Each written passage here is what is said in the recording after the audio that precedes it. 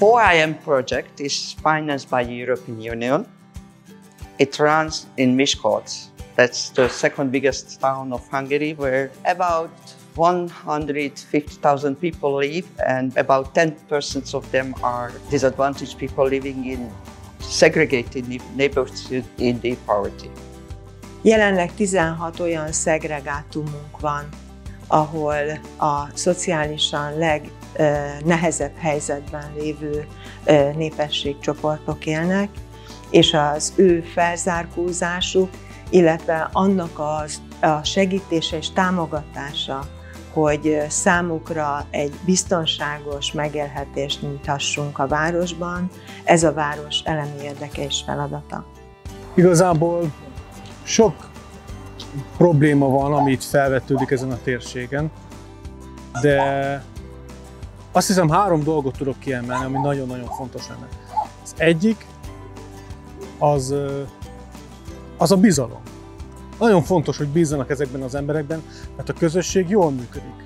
És itt egy nagyon-nagyon erős közösség működik, és ők nagyon szeretnének tenni.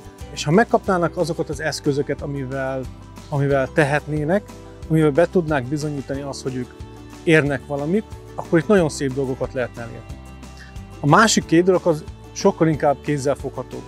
Az egyik az úthálózat javítása, a másik pedig a szemét eltakarítása. Mind a 2-ben nagyon-nagyon sok ember van, aki tudna segíteni. Csak eszközök kellenek, és minden menne magától szinte. Tehát dolgoznak az emberek, nem szemetelnek olyan szinten az emberek, de hát ugye feljebb sétáltunk, mi is kicsit sokat sétáltatunk, és láttuk az állapotokat, és ezért így mindig kerestük, hogy ha szeméthegyet láttunk, azt fotóztuk, beküldtük, az önkormányzatot is több évre kihívtuk, hogy nagyon nagy szemétkupacok vannak akár a város felől, akár az Akkereki utca felől, és hát most még nagyon megörültünk a kezdeményezésnek, hogy valaki próbálkoznak. The project is about redesign the social, employment and other relevant services of Miskolc to answer those challenges which we experience in these underdeveloped neighborhoods of the city. Miskolc számára az egyik legnagyobb kihívást azt jelenti, hogy azokat a társadalmi rétegeket hogyan tudjuk segíteni, akik a leginkább lemaradnak, leszakadnak, illetve a legkevesebb segítséget, támogatást kapják az országban. We selected the city and this forum of the local stakeholders, representatives of the different institutions and service providers, based on the local data and experiences. They decided which are those 2 disadvantaged neighborhoods in the city where we start working and piloting this new type of services. We have the community coaching as a tool to mobilize people there. We establish community action groups with involvement of people where they can represent their interest.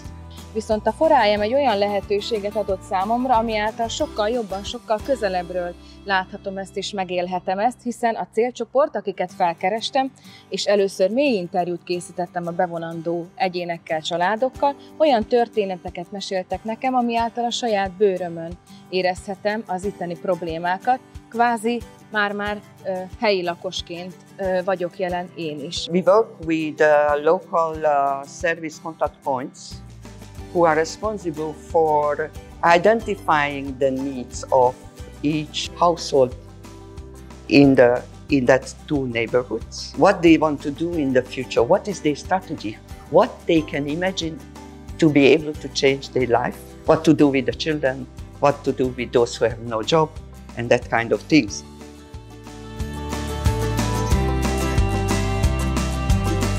Én itt születtem a Bábonyi Bércen, és tudom, hogy mit élnek át azok a gyerekek, akik itt vannak. Tehát tudom, hogy hogyan különböztetik meg őket az iskolában, hogyha szegregált területről mennek az iskolába. És szeretném, hogyha ők is büszkék lennének az itteni lakóhelyükre. Hát az a baj, hogy nagyon a miskolciak tudják, hogy milyen a Bábonyi Bérc is. Sajnos egy kalap alá vesznek mindenkit, ezért van olyan helyzet, hogy Sajnos nem szívesen mondom meg, hogy hol lakok, mert úgy ítélnek meg, hogy hát, hogy milyen a környezet. És nem tudják, hogy itt vannak rendes, dolgos emberek, csak a rosszat tudják sokan. Szeretném, hogy az életminőség javuljon, komfortosabb legyen a helyzet, mert soknak nincs szennyvíz, víz, gáz, úgyhogy... Miskolc is the place for everyone. That means that all who live in this city have to have the same opportunities, have to have the same activities and responsibilities to create a better life in the future here.